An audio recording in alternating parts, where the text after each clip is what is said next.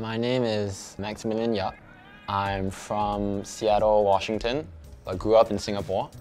I studied at Anglo-Chinese School Independent, and I only got one offer, but it was the one that mattered, from Cornell, and I'll be studying economics there next year. So it was always my intention to go study in the US because I'm a US citizen, though I've lived here for most of my life. I think in part it was the need to experience a different culture, a different world from what I've grown up in. So I think from a big picture, Crimson helped give me a realistic view of what I was capable of and what I needed to do to get into a college I wanted to. So I think that for myself, I was somewhat pessimistic about my chances of getting into a prestigious university because I feel, looking at so many of these stellar resumes online and these incredible stories, that I couldn't quite measure up.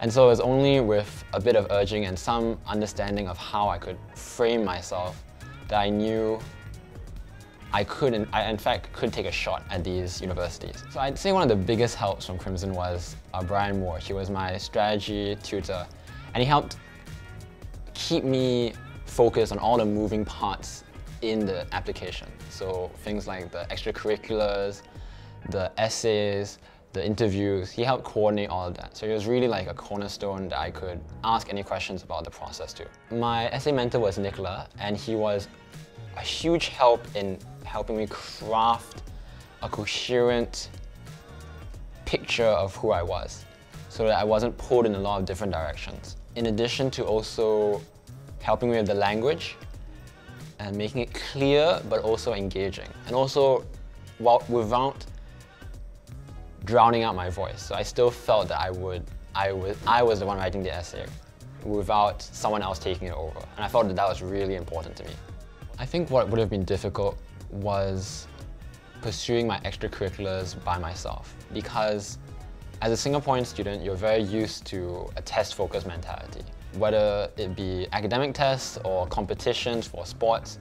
And so you don't really realize that you need to pursue your own projects yourself, and that doesn't really follow a set path.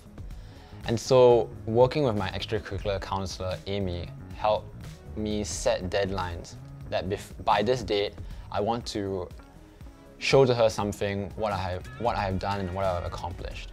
So that helped motivate me and give me clear goals to focus on. I think the biggest challenge was the college essays, and specifically the Common App essays and really the U-Chicago essay, because those essay questions are really quirky, and I love them for that. But in general, the Common App essays, they really force you to dig and unearth parts of yourself that you've never had to confront, and show an honest but reflective side of yourself, which is why I found it tremendously difficult and wouldn't have been possible without the input of my friends, my family, and the mentors from Crimson. It was in the middle of December, and I was looking at these 8 other colleges that I was planning to write essays for, and it was going to take up most of my holiday before I went to NS. So it was going to take up basically an entire month.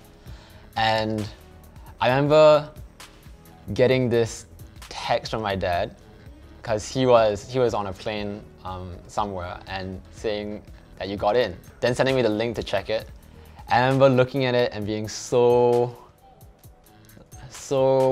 alive, like my whole body was on fire. And I remember jumping up and down the whole day. And then, yeah, I was so happy for the rest of that day. Oh man. So because Cornell was my early decision, it meant that it was binding. And so I couldn't write any more essays to any more universities. And that basically freed up the rest of my holidays to enjoy with my family. And on top of that, I mean, I got into an Ivy League university. I mean, it was beyond what I ever expected I was capable of achieving.